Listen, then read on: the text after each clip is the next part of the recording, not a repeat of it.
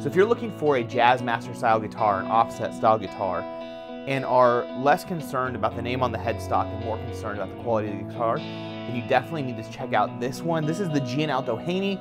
This is an American-made Jazzmaster style guitar from the company that the man himself, Leo Fender, the last company Leo Fender had, and it's all kind of put together in this awesome Jazzmaster. So let's take a look at it.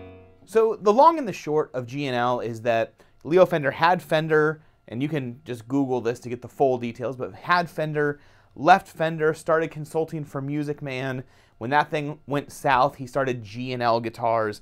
And so really there's this interesting thing with G&L that a lot of people that are G&L believers are in this train of like, this is like kind of the capitulation of everything that Leo Fender was working for his whole life. So, you know, you can go after those 50s and 60s Strats and Tellys, but G&L, you know, fanatics are saying, well, what good are those when G&L is really the last thing? Like all the tweaks and revisions that Leo had are going into the G&L instruments. And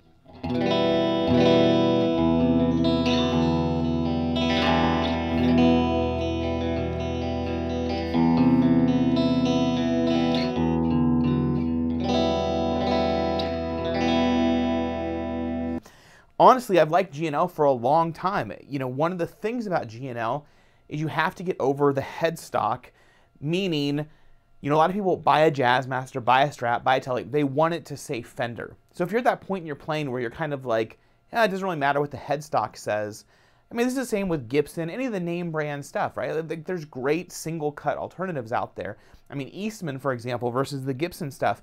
But if it has to say Gibson for you, I mean, that's cool, but it's hard to, you know, there's a lot of good stuff out there.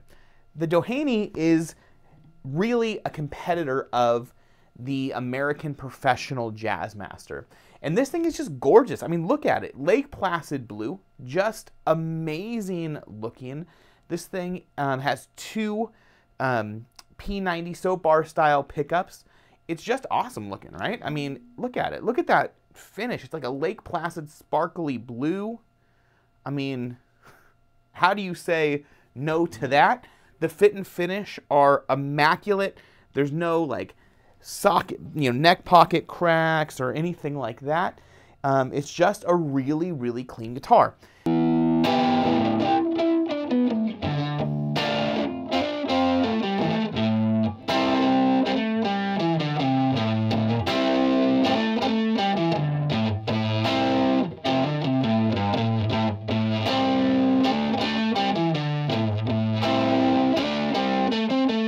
And really, if you're looking at a Jazzmaster style guitar, and say you're looking at the American Professional and you're looking at the G&L Dohenys, there's really two big differences, okay?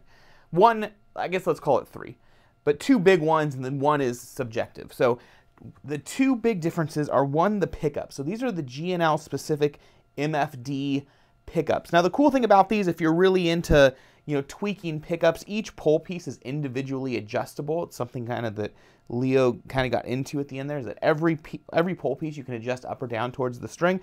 I don't get that into it. I just want to know that pickups sound good.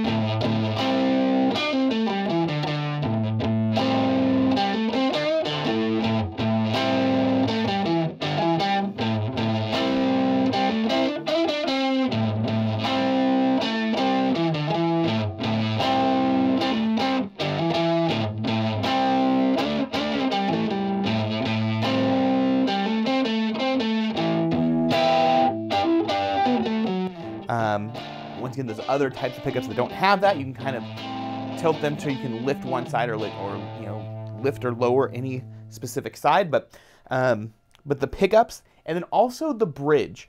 The bridge on the G&L is just flat out wins. There's no really comparison there. The bridge on the Jazzmasters from Fender, they've gotten better over time. The old ones are just notorious for going out of tune. You'll always see them replaced, you know, with aftermarket ones. But these G&L bridges are solid. And this is the stop tail one, but even the tremolo version is just solid. It will stay in tune. It's awesome. So it just straight wins on the bridge side. Now the third one, that's probably a little more subjective, is how it feels in your hand, right? And obviously tone is subjective, so which pickups you like are going to make a difference. But you know, how it feels in your hand, And, you know, do you like the way the G&L feels? If you're at a guitar store and you have a G&L and a Jazzmaster there, which one do you feel better? Which one inspires you more? I mean, that's really probably more important than any of this stuff we're talking about. But man, I'm a believer in these Dohenys. I mean, I think they're really, really cool guitars. I've played quite a few Jazzmasters in the past and have not hung on to any of them, and this Doheny has been around in my collection for a while.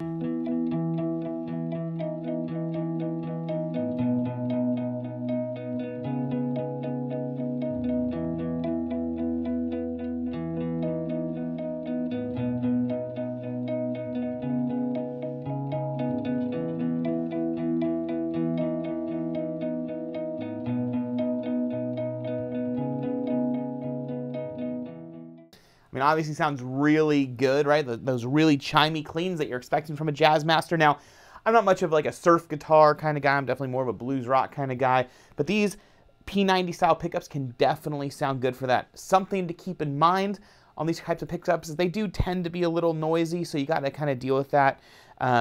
But they really...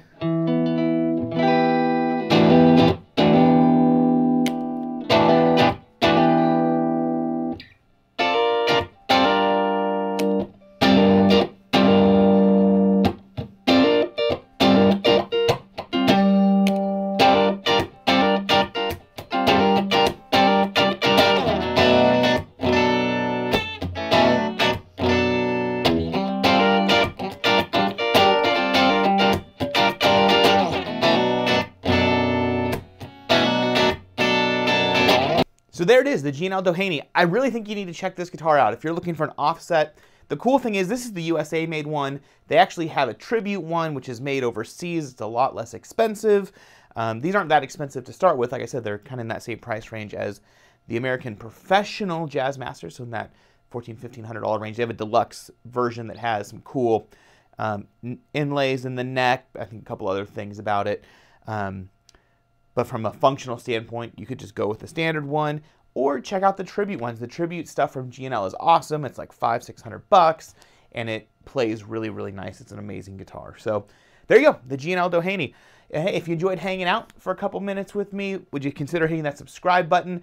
I'm B-Side, and we'll talk to you next time.